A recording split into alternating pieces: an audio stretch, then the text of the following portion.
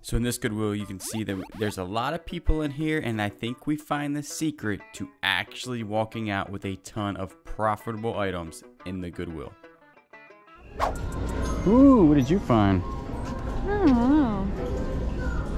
Found some Crocs.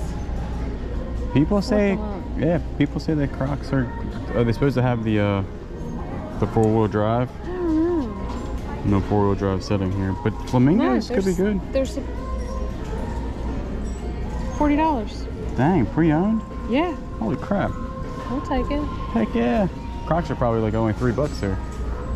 People say Crocs have been on point lately. All right, so all shoes at our Goodwill are going to be $7. I'm also at the very top left-hand corner going to be running a daily total of profit. That profit is after fees. I'm going to take 20% for fees. As you can tell right there, we have a ton of stuff in our cart, so let's go ahead and get back to shopping.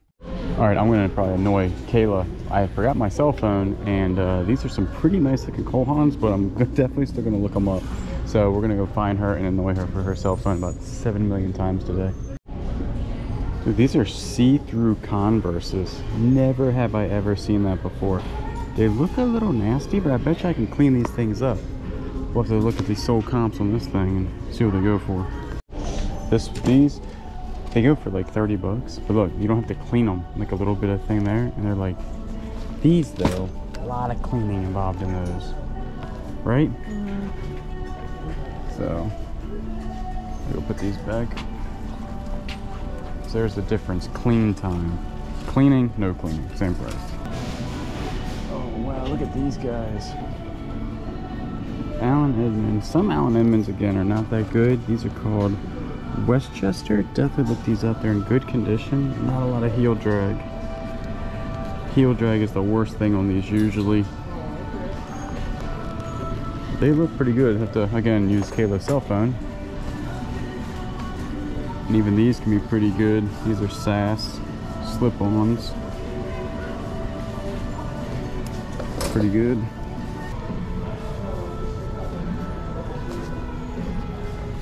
These are gravity defy boat shoes. Never seen these before. I know the brand though. Definitely look these up. Look at that. Dude, these are Nike boots. Hit after hit here. They look brand new. I'm in the bottoms. Got original Clarks here. In good condition. I think the shoe cart just came out.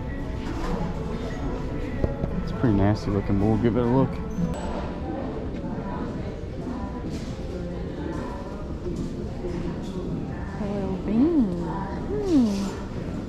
Women's 6.5. All right, so Kayla just found the LL Bean. These are always a good pickup. They usually go for $20 easy. No cleaning on those. So Kayla finds this really cool heavy-duty Mandarina duck hipster crossbody bag. Super well built. We're thinking we can get about $45 for it. All right, Kayla also finds this really cool, it's like a picnic bag, that's what they're calling it, and it is brand new here. It goes for $25 brand new, so that's not bad. I think they only charge us $1.99 for that. One point for $25. One bid. Brand new though, one for $29. Yeah, that's not bad. Ooh, okay, we were just talking about Sperry's, but Sperry's gold cups, usually these things go brand new for like over $100. These are in super good condition. So I'll take the chance on these for $7 now for shoes here, but there's no cleaning involved here. Just list them and wait till they sell in the summertime. That's a good pickup for $7. Looney Tunes vibes are 19. Dude, I think we're gonna hit like an hour long in this Goodwill. I think it's gonna be well worth an hour stay here. They keep bringing out all types of crazy stuff. So they just brought this out, but this is 100% a good pickup. Full zip with the hood. I think there's only like $4 here, so that's not too bad. Oh, the North Face. Sometimes there's stuff hidden in these. Oh, look at that. I didn't even know Yeti made clothing. Small, bad size, but definitely cool looking. It's got pockets. I have to look this one up. I never found a Yeti shirt before. so we might have just found a little secret here at the Goodwill. We stayed for about an hour in there. We usually only stay for like 10 to 20 minutes. And look at all this stuff that we got. I think we got 8 pairs of shoes. You found 2 t-shirts. We found some super expensive purses, which we'll go over here in a little bit, some hats, some clothing items up there. So definitely some really awesome stuff that we'll go over and see how much profit we make. All right, so the other day we found these 3 gold rings at a yard sale. Actually, you found them. So, and what we're gonna do is we're gonna go into Darden Jewelers. Everybody told us to find a jeweler. We'll see if they're gonna let us film in here. I doubt it.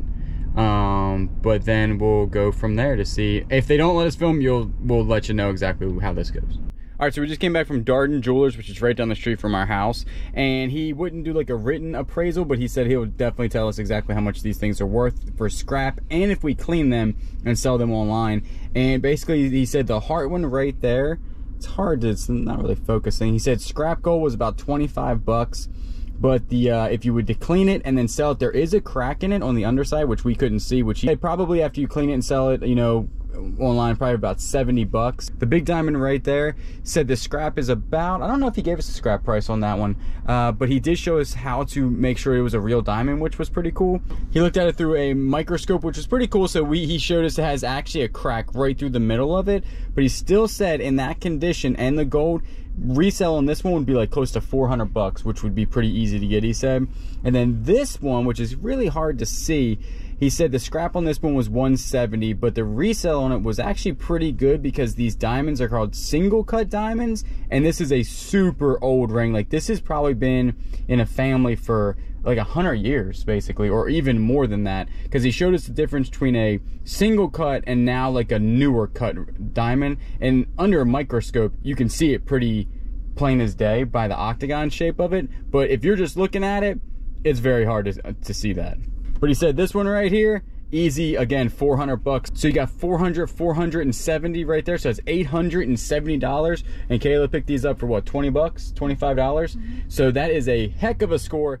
Are we going to resell them? Honestly, we're probably going to put them in the safe and keep our gold for a while. So we're going to keep them, but it's good to know. He said come in anytime. He doesn't charge, so we can go in there and talk to him about anything that we have. Thank you, Ruben. Thank you, Ruben. Ruben was the guy we talked to. He was very knowledgeable, very nice, and didn't make us feel like that we were idiots, which is always a good thing when it comes to a jewelry store. And y'all were exactly right. Basically, we found a jeweler that is knowledgeable, nice, and is going to give us a ton of information.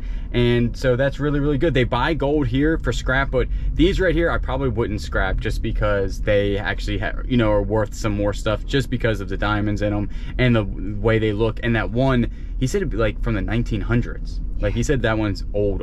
So very cool stuff. We're glad we listened to y'all's comments and went to a jewelry store.